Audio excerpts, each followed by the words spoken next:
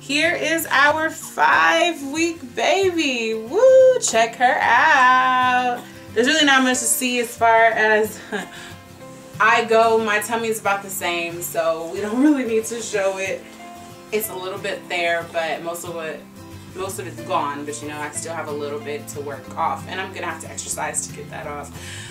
But so let's talk about the baby first, and then we'll get into me. So she's 5 weeks now, and she can see across the room a lot better than she was before. When they're first born, they're only supposed to be able to see from their chest, you know, about to your eyes, and that's about it. But she can see across the room. I can tell because she's looking at people across the room. She follows me across the room, like when her dad is holding her, and that's really exciting. She's smiling a lot when she first wakes up and she's next to me. We'll, you know, look into each other's eyes and she'll smile, and I love that. She's way more playful, so I'm getting excited, you know, I can tell that she's gonna start playing more. She's exploring with her legs now. Let me sit you up, baby. She kind of likes, she likes sitting up, but she can't sit up well, so I kind of have to hold her up. She's been exploring with her legs. She stretches them out. When she first came out, you know, she kept them kind of in that infant position where they're like stuck to her. But she's stretching out now. She gives me more eye contact when we're feeding. She can see the nip a lot better, I could tell. She seems to be more aware of me, and she knows who I am, and that's exciting. That really makes me happy. She clenches up when she hears noises that she doesn't like, but she's done that since she's in the womb. But I thought that was kind of a fun fact to mention. I think she's trying to talk to us right now. She makes lots of noises. She always has, though. It's just the beginning. She grunts and things. It's so hilarious. Bottle feeding is getting a lot easier for her now. She's able to drink the milk. She's still unfamiliar with the bottle nipple at this point, but you know, she's doing a lot better. She can hold the pacifier longer now. Instead of like 30 seconds, she can hold it for like 3 to 5 minutes or so.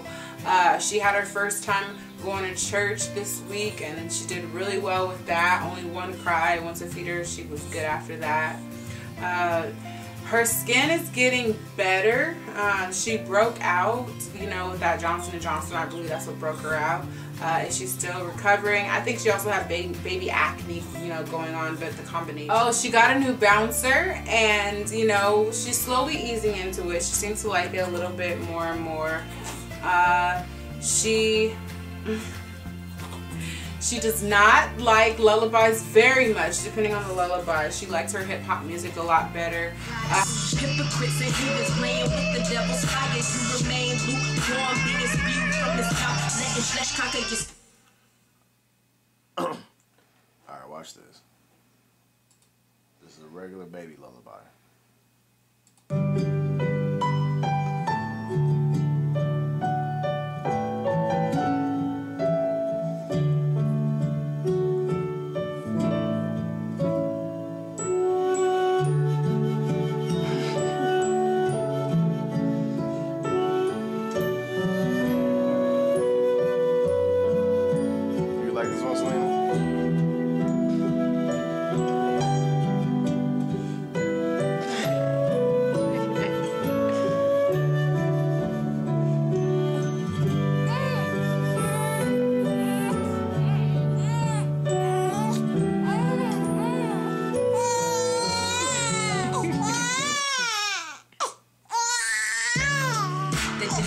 Elements are settling into your reality. The truth is now fantasy. The past is irrelevant. The present has resonance, and it is evident that God is trying to take residence. The world is running rampant, full of liars, backsliders, hypocrites and heathens playing with the devil's fire. You remain lukewarm, being spewed from his mouth, letting flesh conquer your spirit, weighing in the fear and doubt.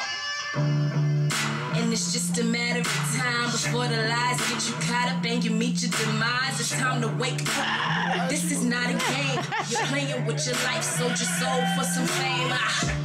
Her legs are getting a lot fatter, and she is extremely positional. She likes sitting up more than anything else, but she will let you lay her down a little bit. So we had to take a break, get the fan, so if you see the background noise, sorry about that. But that's why she was making all those noises, because she was hot, and so it's more important that she's not hot. So hopefully you guys don't mind the fan if you guys can hear it. It's kind of a low fan, but just in case. Let's talk about me. So stretch marks, I noticed that I had them about 38 weeks into my pregnancy, right below my belly button. They weren't very prominent, but they are definitely they're there. There's some stretch marks there. Also found some on my thigh, my hip, last week. So I was like, wow. But they're really small, so it's worth it. It's not that big of a deal. My feet have been hurting a lot. I don't know why that is. I thought that it would stop after pregnancy, but then again, I am flat-footed, so there's that. And I've always had problems with that. I now have a system for the bathroom and changing her. When I'm in the bathroom, I just have to either put her in her car seat, or if her dad is here, just let him hold her, and that seems to be working out pretty well for us. I still have soreness. I'm still using those witch hazel pads down there. I am getting into a schedule, which is helping me a lot more. My stomach is slowly starting to lighten.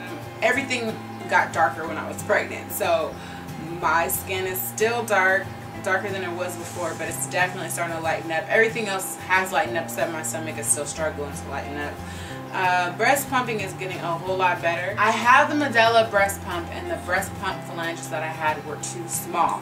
So I'm really excited that I got bigger ones, because I'm getting way more milk, and I am hoping to start to increase my milk supply at this point. So anyways, that's pretty much all updates for us. I hope that you guys enjoyed it. Please leave comments below. Subscribe if you haven't already. We love you very much.